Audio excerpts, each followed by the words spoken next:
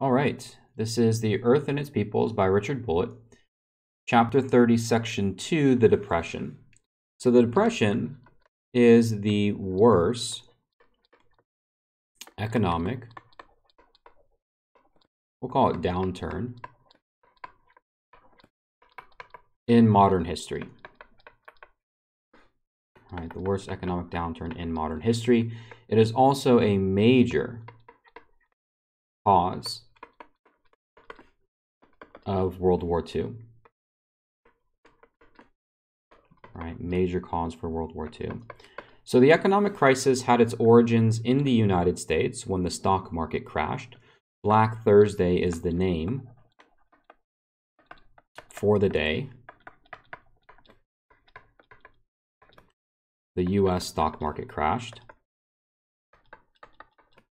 And if you're not familiar, the stock market is essentially an evaluation of all the businesses that are listed on it. Typically, if we're talking about the US stock market, we're talking about US businesses.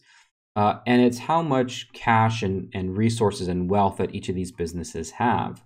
When the stock market crashed, what that meant was that businesses were now worth a lot less and couldn't make as many products as they could before, but more importantly, couldn't hire as many workers. And so as the valuation of businesses declined, businesses responded by laying off workers. They were unable to employ workers, and employment rose as high as 25% in the United States and even higher in other areas. There were specific cities in the United States where the unemployment percentage could be as high as 50%, 60%. So this was an inability for people to find jobs. Now, what's important about the crashing of the US stock market is the impact that it had on the rest of the world. So recall that not only is the United States engaged in free trade with a lot of the rest of the world, Latin America, for example, right, trades with the United States, but through the series of war loans, the United States is also linked to the German economy. And because Germany lost the war, they have to pay back both Britain and France, right? Reparation payments. Britain and France are paying money back to the United States for everything that they loaned. And then, of course, the British and the French economies are connected to all their colonies. We could connect, India and other parts of the world here. And so when the U.S. stock market crashed in 1929, it had a ripple effect on, the rest of the world. Latin American economies suffered. Germany no longer could make its reparation payments. France, the British economy, and, essentially the entire world economy went down. And so this very dire economic situation, nations responded to it pretty similarly, and that was to foster economic protectionism. And this means to protect national, or maybe we'll call it homegrown, business. And an example of how countries did this was through tariffs. If we're not entirely familiar, a tariff is a tax on imports. So in other words, to not allow foreign competition to sell their products in your country, you tax them at a very, very high rate that forces people to buy domestic, right? It forces people to buy what essentially was homegrown. The Smoot-Hawley tariff, this was a US tariff in response to the Great Depression and was one of the highest. It is a good example. The Smoot-Hawley tariff is a perfect example of what we mean by economic protectionism. Now, in industrial nations pretty much responded to the Great Depression by trying to create more self-sufficient economies, and that was to decrease trade and reliance. So, for example, nations like, but not limited to, but nations like Germany, Italy, and Japan especially wanted to make sure that their economies could function without any sort of outside help. That was the lesson that was learned from the Depression, especially for the case of Japan, that in order for Japan to survive, it needed to establish a colonial empire that could feed it raw materials and resources because it wanted to be completely self-sufficient. And this also meant for these nations that war, if had to be used, war was necessary.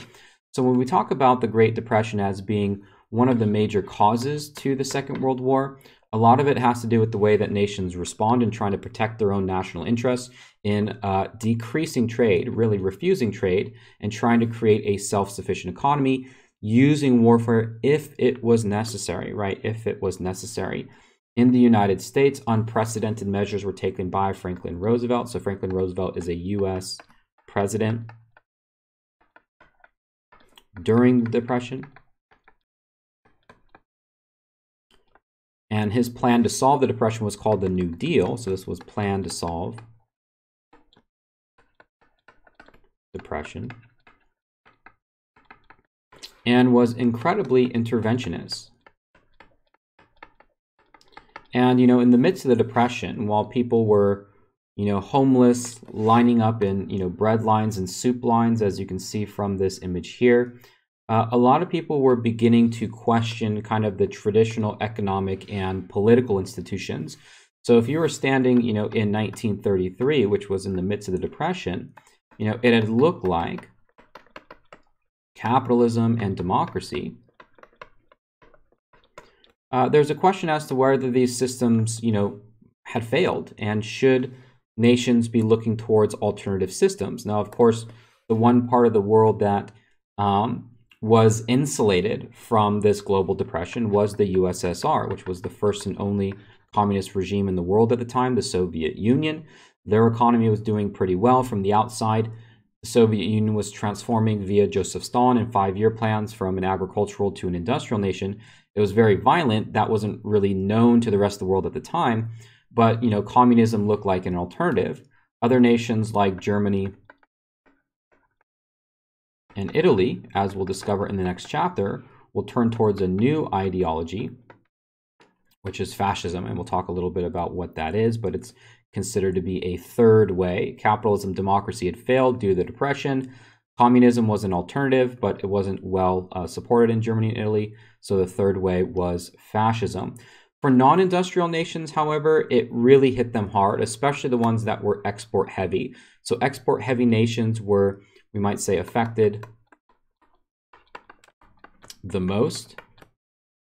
You know, so for example, in the Dutch East Indies, which produced rubber, you know, you take, for example, Henry Ford and Ford Automobiles, an American automobile company.